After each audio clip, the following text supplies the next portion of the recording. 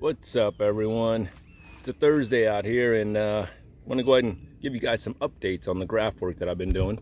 I went ahead the other day on grafting mangoes, and I want to go ahead and show you that the cleft is a little dried up. It is dark, very little signs of life. I mean, I did what I could, and not looking great. Then again, could be the scion, could be the time. Although this veneer looking good.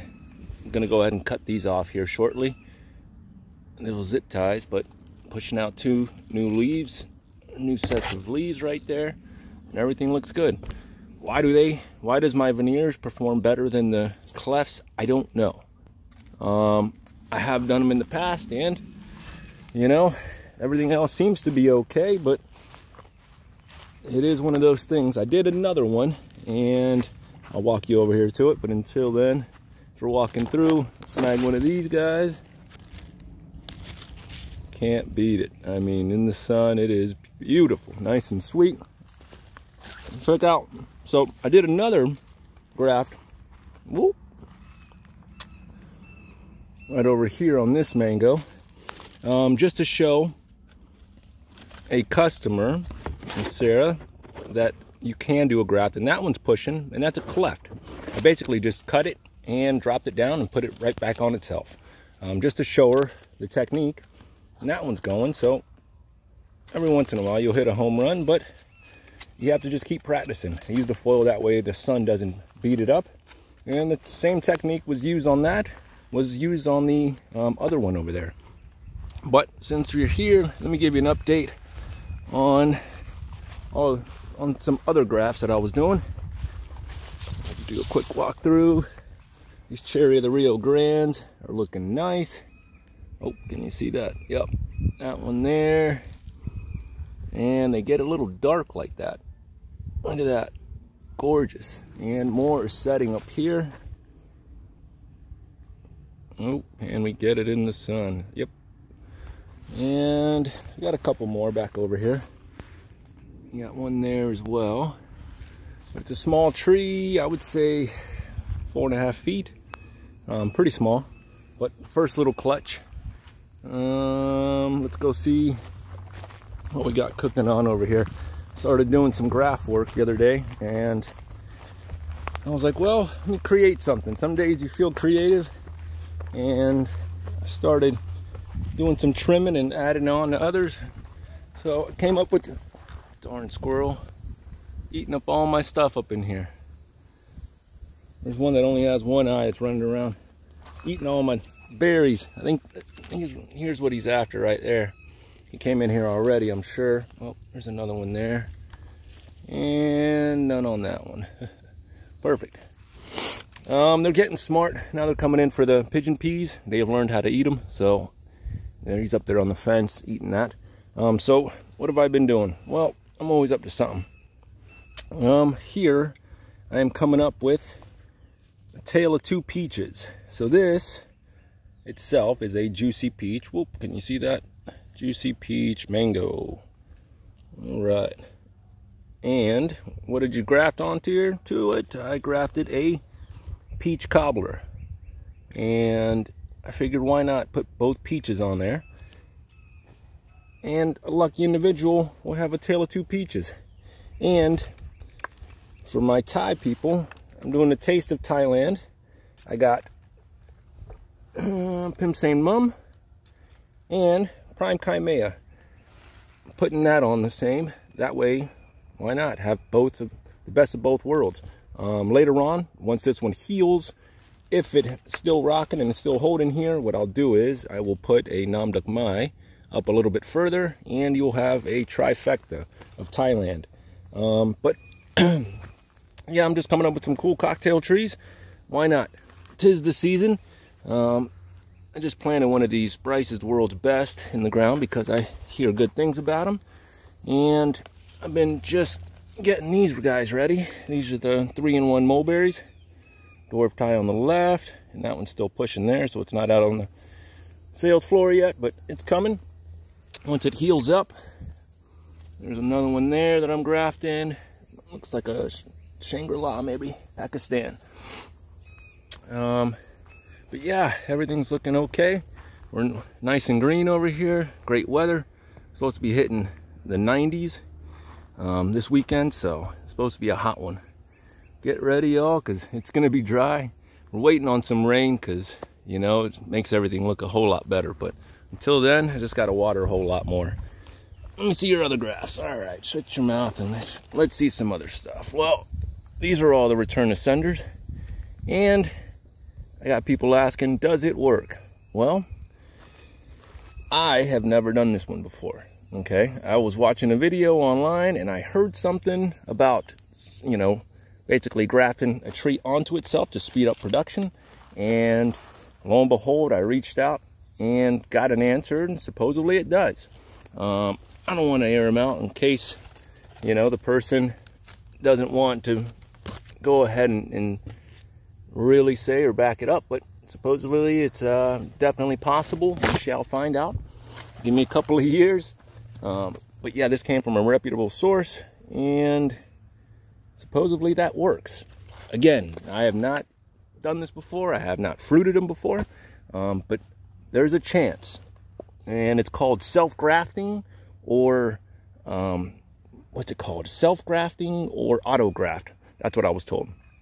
And the little ice cream that could not this time. Of course not. But we got Sugar Rush Peach coming. Some spicy mango, or ahi mango over here. The Glen, yes, it's allergy season, folks. Hang on. The Glen's only giving us 2 there. One fell off the other day. So we got 1 there and 2 more back there. So we're showing 5 on this tree here. And hey, as long as we get to taste it this year, and it's fleshing out like crazy. As long as we get to taste it, I'm pretty stoked. This one is the Fairchild, and 3, almost 4. I don't know if that's gonna hold, but maybe 4 little lonely mangoes. And we got mouths to feed over here, so I wish we had a lot more, but what do you do? What do you do? The wind came through here and knocked a lot of the stuff down. Here's the Venus, and here's what's left. Some of these are already turning yellow and kind of flaking off, but whatever holds will hold. And again, give me 1 or 2 and we'll be able to eat. That one looks promising right there. And the tree's looking great, nice and healthy. A little bit of powdery mildew stains on the leaves, but otherwise looking good. This one I'll use to go ahead and use as a scion. I stripped it all off because of the powdery mildew, but it's starting to push, and I can go ahead and use that later on. Create more. I got this one little lonely guy there, but he's about to fall off too. But pretty stoked for the first time. This tree's showed us that it can hold a few, hopefully. But you know, it did flush a lot, and I'm pretty proud. So it only gets better from here on out. As they age, they do get better. What else do we got? Got the nursery rocking. Everything is coming along, mulching like crazy, getting some more stuff in. What else? What else? Got the Okinawa spinach blooming. All the butterflies are out here. M4 is still holding. Uh-oh. Got a phone call coming in. This one is the last bloom here. Not holding too much. Maybe it's deciding, just one up there on the top, maybe it's deciding that this should be enough. I'm guessing. Got some more down there. You can see a little cluster there. There's a couple on here. I'll be surprised. If we can hold a good dirty dozen, that'd be awesome. I mean, I'll take half of that, but as long as the wind holds down, we can go ahead and get something. But yes, I want to do a coconut cream and an M4 duo there. And then the Maria starting to flush out some more. Seems like it's going to be a late season for sure. And I'm not seeing a ton of powdery mildew. Pretty clean panicle on there. And then that one there is just clustered up on the bottom there. But nothing's setting just yet. We shall see. And we're getting some more growth over here on the ends. You can see that. It's coming. Will it be flowers though? Dun dun dun. Let's hope.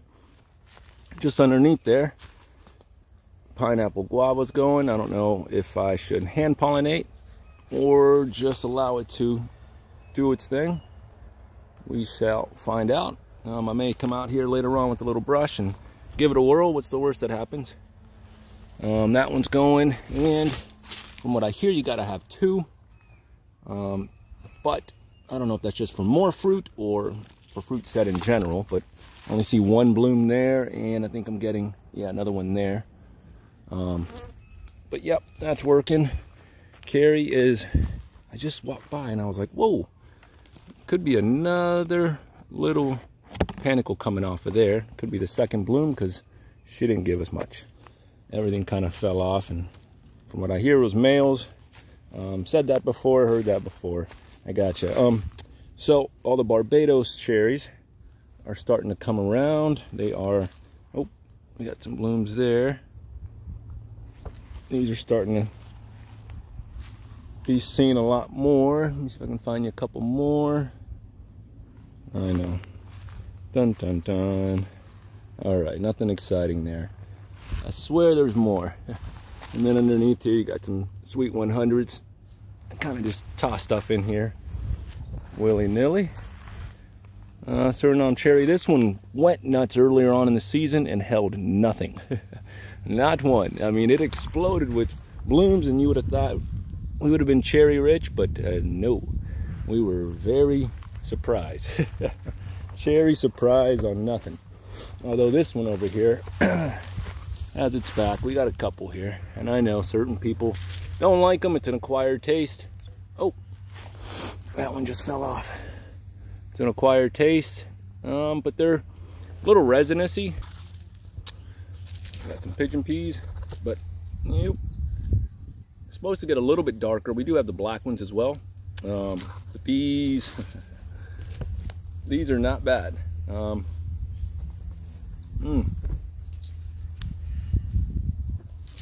It's got like a little piney taste. Ooh. Yep, seed's pretty big. Not bad. I dig them. Planted a bunch of the black ones as well. But I just touched them and it fell off. I wonder if that one, yep. This is gonna be the red one. Got one there. I see another one on the ground, but anyways, I'll save that one. Plant the seeds and we'll get more going from those. And what else are we working real quick now that you're here? I'm gonna get some more watermelons in the ground today. I got all of these dwarf everbearings here. Tiny little mulberries. They're in here.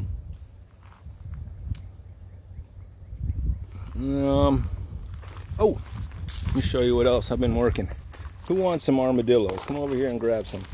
They are back here every night, running amok. They're digging up all my stuff over here. Look at this. My watermelons get dug up. They come in here and leave tracks everywhere. It's a mess. I'm gonna convert that area over there to some more melons.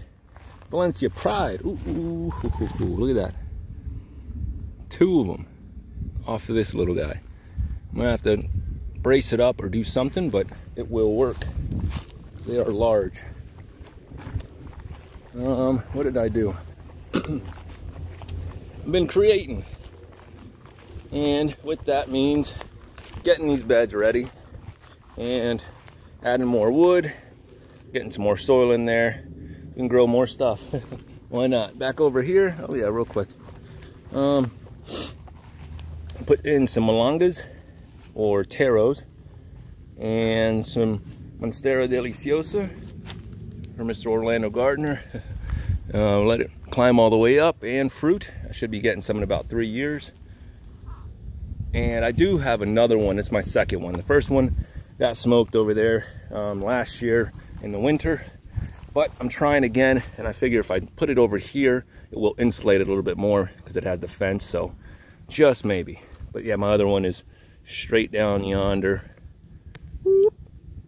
Right there at the base there. Yep, you can see it. Just there. But anyways, this is my second one. We'll see what we can do. Hopefully it'll stay nice and healthy. Been giving the Carrie some nutrients. Been spraying it down with some sea kelp, and it's been reacting pretty good. The leaves turn over very quickly, so don't worry about that. But everything else is looking pretty good.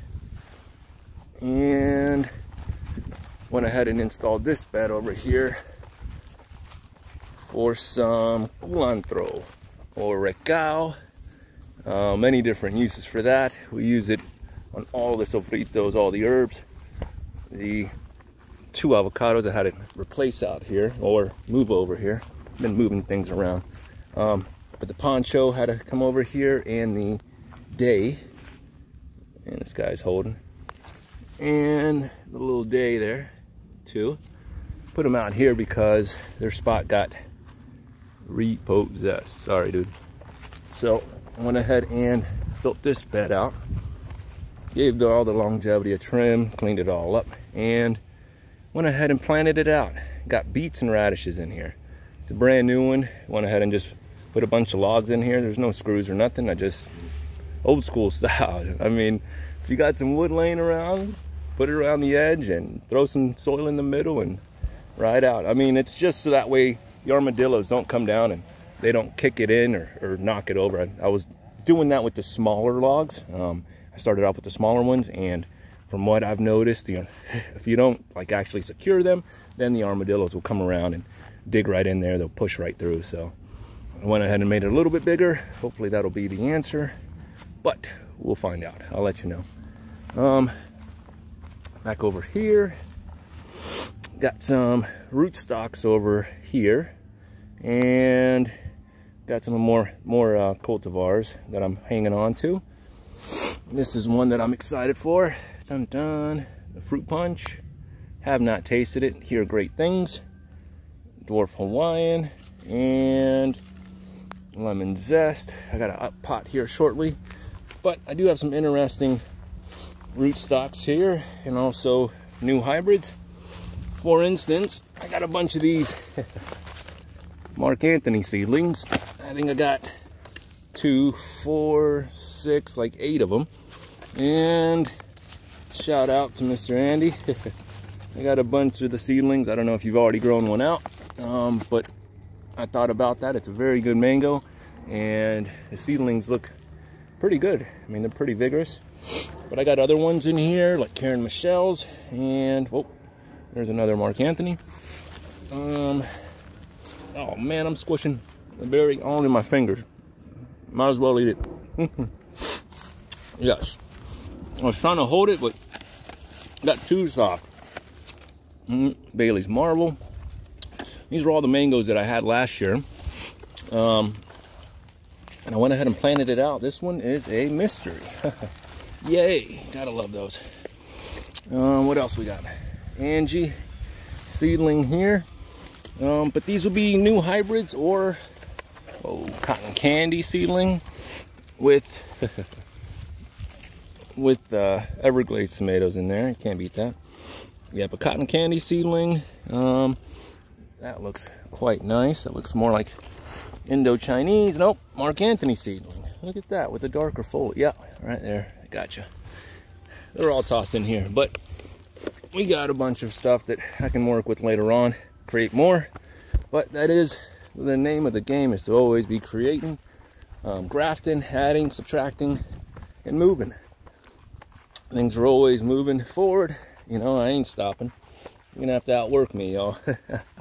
But every day I'm out here grinding and sowing and trying to find something else to get into, because that's the name of the game. You got to stay ahead and always add on to be better than yesterday. Just been up potting a ton of seedlings, all the blue and gingers, adding these other pallets out here to go ahead and make more room. Shout out to my brother-in-law for these plastic ones. Those will last forever. But I'm extending everything and cleaning everything up. As you can see, the fireplace is now gone. Well, just moved over here. And I'll create the madness over here. Went ahead and stacked it up a little bit higher. And I just got to clean up this area, move some things around. But it will look all nice again once this gets rocking and rolling. Spring has sprung. Let's grow some cool things, some edibles, all kinds of goodies, because nothing tastes better than whenever you grow it yourself. I'm sorry. You go outside, you pick that fresh tomato, you're like, whoa, that's something. And I'll give you an example. I'll show you one right now. Hang on. Bananas, we got anti-lilies, got all these peppers in here. Shout out to that fish. Hot ones, sweet ones, some in between. Pippin's Golden Honey. And it's Thursday, we're open, but we're in between customers, so why not make a quick video? Show them what you're working with. Some cool avocados, both of those are choquettes. Got June plums rocking. Come eat some of these leaves, try out the taste. It's one of the rare few trees that can be eaten, or the leaves can be eaten. And that one's already flowering. They flower and fruit like crazy. Amazing flavor. All kinds of little things. Cool coleus. Still got some strawberries. Got this groomy. I'm surprised it's not flowering. It should be flowering here. But gorgeous. 75 bucks. She's yours. This is my May. Gave her some good sea kelp and she reacted beautifully. Nice and green. Sea kelp really does help. I went ahead and sprayed it down, dilute it, and everything seems to dig it. Got a bunch of mojitos. Oh yeah. Cheers. And the pink pomelo, still here. Come give this thing a home. It needs to go home with you. It wants to go home with you. This thing smelled amazing. Gave off a ton of blooms. Didn't hold any fruit, which I wouldn't expect it to this year. But, oh wait, we got 3 more in the back. Maybe it did. Negative. Maybe. We'll see. We'll check up on you later. Inside, what are you cooking with inside? Hollyhocks. Got some sugar cane. More of these mojitos. Some elepaeos. One more Thai Constellation. Variegation on it. Variegation on it isn't the greatest, but still beautiful. Don't judge her. She'll get better. Alright, got moringa right behind it. And some more peppers, some ají charapitas, longevity spinach. I got some more peppers in there, like orange spice jalapeno and lemon spice jalapeno. I even think I got, and there's orange spice jalapeno. I think I got pumpkin spice jalapeno in here as well. All kinds of cool stuff. Come on over and check us out. Lavenders, more elepaeos. I went ahead and put them in 1-gallon containers. And look at that. They're looking happy. I mean, how is this one still here? How is this one still here? I don't get it. The colors like that, you're not gonna find that anywhere else. And the new one, oh, Tom, come and get it. You were talking about it. What? Well, more herbs here, which are kind of light. I will be grabbing some more this week. But we are looking good. Weather's nice. Come on out, take a tour, see what's in season. It'll change your life. Passion fruit's rocking. We're getting more coming out as well. Oh, I didn't show you the inside. More tomatoes. I got, what is it, champions and sweetheart cherries.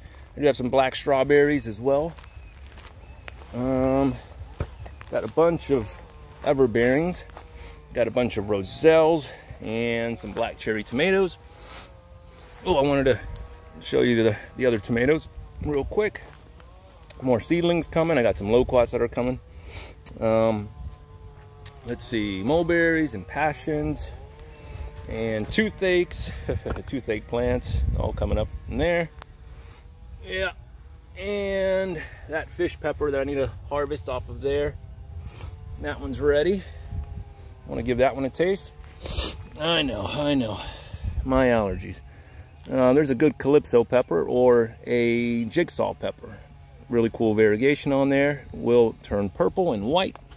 It is a very cool one. Can't wait for the variegation later on. Let's see. Watermelons that are going out here shortly. And let's see, mustards and sugar apples. Went ahead and up potted some of the reds and the greens over here. It's gonna take a while before those are ready, but I do have just a few more that are still pushing through. It is fun to watch them grow real slowly from seed. Took me at least 3 months to get them pushing out. Did some holy basil and a few more of the jalapenos got to come out, but we're rocking and rolling. Life is good. It's what you make it, of course, but if the weather's good, you got love in your heart, you can do any damn thing. Sorry. Let me show you some tomatoes real quick. We'll get you out of here. Running low on mulch. Got a tree company outside, out front, and I told them that they can go ahead and dump over here, and they told me that they would, but I'm still waiting on the load. Gotta love the bougainvillea, right? Look at this. This is all the cuttings because I have to snip the tops because of all of these wonderful thorns. Gotta love it. Well, real quick. Oh, there's none ready. I was gonna grab some of these super sweet 100s, but they're not ready. Oh, gotta wait. But yeah, this is how I grow my tomatoes over on this south side because it gets a lot more of the shade. It's starting to heat up, so I prefer to go ahead and run them along this chain link. But anyways, well, that was a lost cause. No worries, folks.